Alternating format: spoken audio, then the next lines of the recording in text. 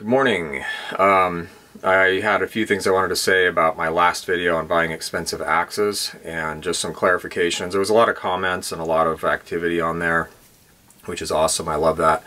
And it gets me thinking, you know, it gets me thinking about stuff. And I'm like, oh yeah, I should have emphasized that or said that or whatever. Also, that was kind of a rant, you know, which just brings a different flavor.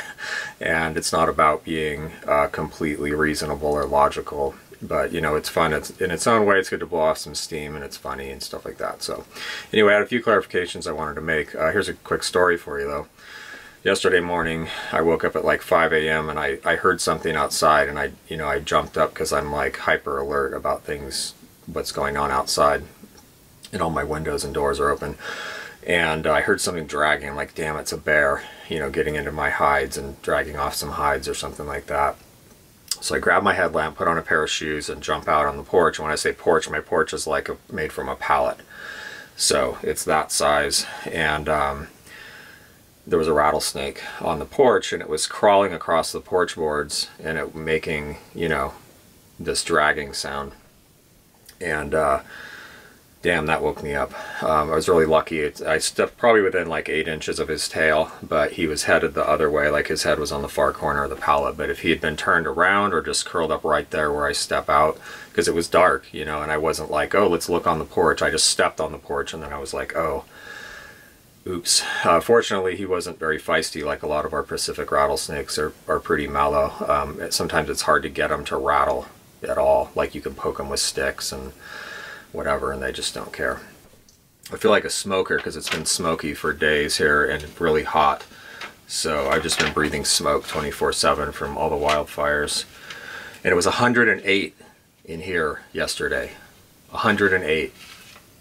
And it was 110 outside. Yeah, it's supposed to cool off today. Okay, so I had some clarifications and emphasis. First of all, I wasn't advocating, and I hope this came across because I did say it, but I just wanted to emphasize it. I'm not advocating that people buy complete and total junk. Most of the axe brands out there right now that are available in the States here are complete and total junk, and you should not buy them. The reason I mentioned Council Tool is because they're the company that's still doing domestic manufacture. They haven't sold out their name. And, you know, even their cheap stuff at least is usable and of reasonable quality, and it's the design is okay. Like most of the new stuff, the new junk stuff has these handles that are made from boards, so you can see that they just bandsawed out the shape, and then they take a router and round off the edges, and then that's the handle, you know. The stuff I've seen, everything from handles and handle quality to head quality and head design is just, some of it's just abominable, you know, it's awful. So I'm not advocating that people buy complete and total junk ever. The other company in America that's trying to keep a quality domestic axe manufacturer going is Snow and Neely, but it has changed hands. The rumors, this is all rumors, but I heard that the company was either sold or it outsourced all its production to China or overseas somewhere. And then some Amish people bought it and are trying to bring it back.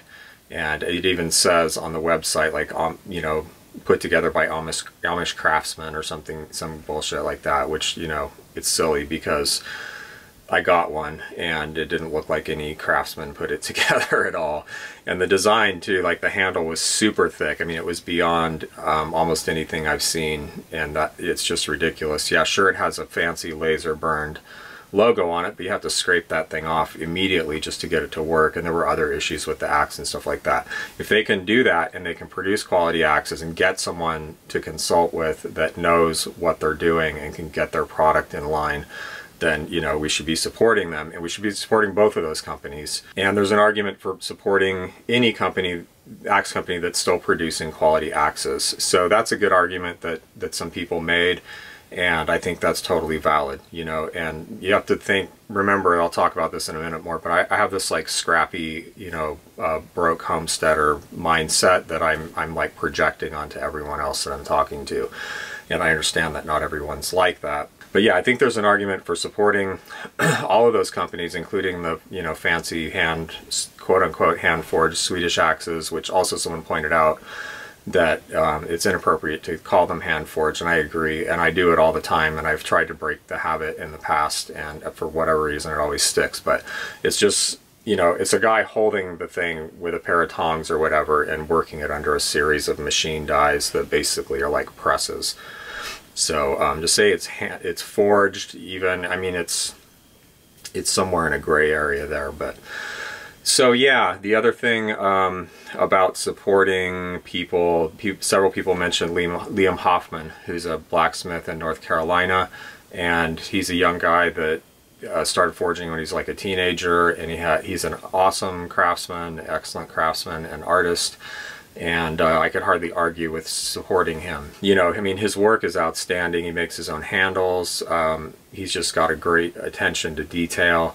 As far as his designs, I have nothing to say about his designs because I haven't seen any. So I don't know. I invited him to the Cordwood Challenge at some point, but I didn't hear back from him. So I've never communicated with him personally, but I've watched his YouTube channel a little bit. I think it's called Hoffman Blacksmithing. But I do know Max at Woodsman's Finest, and those two guys have been collaborating on a project to build Max's idea of a perfect carving hatchet. And I have a lot of faith in Max, so I imagine that is going to be an outstanding tool. I think it's available now. If you haven't checked out Max, check him out at Woodsman's Finest on YouTube. If you're interested in hatchet, traditional carving, like hand tool carving, especially with hatchets, he's, as far as I've seen, he's the guy to watch.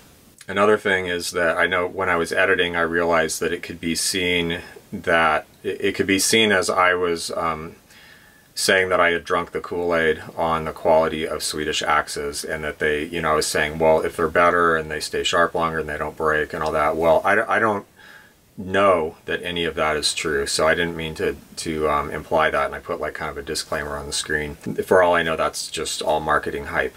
Maybe it is, maybe it isn't. I just didn't want to come off as like, oh, when you're ready, go buy one of these, because I really don't have much of an opinion on it. My perspective is kind of this scrappy homesteading DIY self-reliance thing. To me, that's all about doing it for yourself, making what you have work and spending less money. You know, don't throw money at problems as a homesteader. It will not work very well. You can get, you know, go hire people to do all kinds of stuff, but are they going to do it right? Are they going to do it well? I mean, what's the point? Is this just, you know, is homesteading an aesthetic to you where you just move out and you get the stuff that looks right in your, you know, rustic fence and your log cabin and get a few chickens and you're like, yay, I'm homesteading. To me, it's more of an attitude. Like, you don't even have to have a place, because for me, it's like a philosophy or something of how to do things, where you are relying on your skills, first and foremost, skills and knowledge and intelligence to engage the world around you to make something happen. I mean, that's it's like people weren't going and saying, oh, you know, let's go homesteading. They weren't like, okay, let's fill up like 5 wagons of the best tools that we are going to buy, or sit and work for, you know, 5 or 10 years to buy all this stuff, and then we're going to go out to the, you know, frontier or the prairie or whatever and start a homestead. You know, for me, it's all about making do and really, if anything, spending as little money as possible. And if you look at it that way, you know, buying a new axe at all isn't the ideal solution. The ideal solution is to get something old, get it for free if you can, get it for cheap at the junk store or the flea market or a yard sale, and, you know, put something together, make it work. Ideally, you'd make your own handles, you know, but you don't have to do all this stuff at once, but you can kind of work toward it.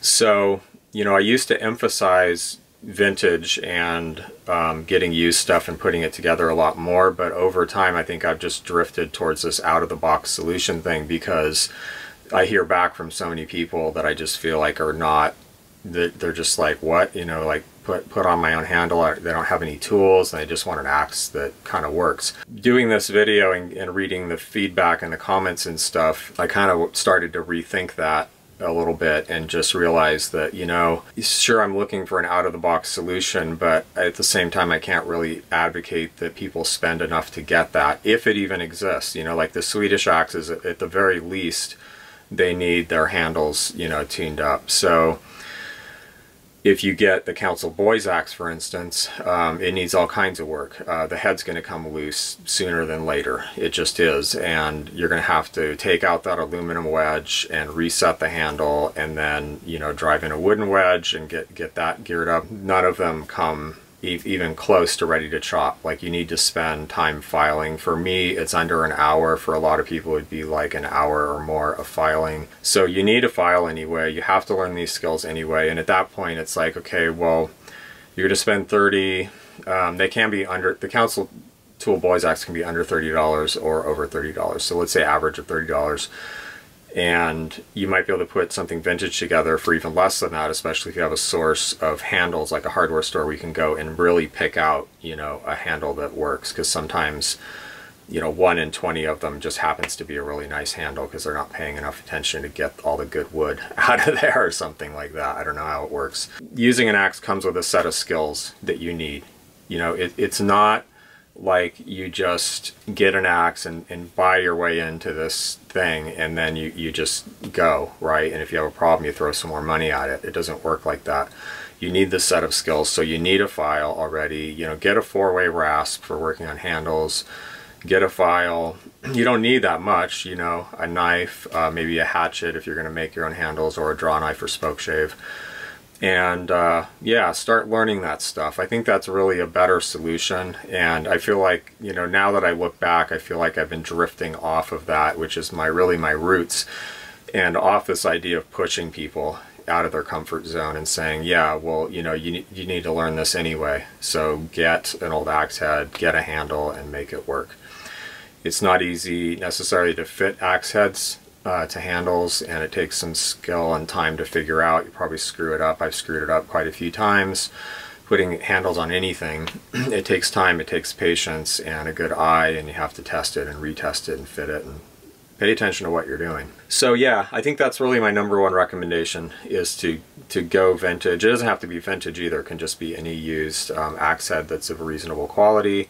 I know some people said it's hard for them to find them in their area at all. That's just not true here. It's easy to find them. That's my best recommendation. I think at this point you're going to learn the most if you get something used and try to put it together yourself. But again, I think the Council Tool Boys Axe is a reasonable gamble. There's a good chance you'll get a good one. If you get a good one, they're perfectly serviceable. You're supporting Council Tool. However, you know, in however small a way, they have higher priced items too that you could get as well and give them more money. Okay, gotta go. Through at the top, but I leave like a little triangle of wood joint at the bottom, so I don't actually have to cut all the way down to the dirt. Then I take the whole thing, roll it over, and just walk along and bust pieces off.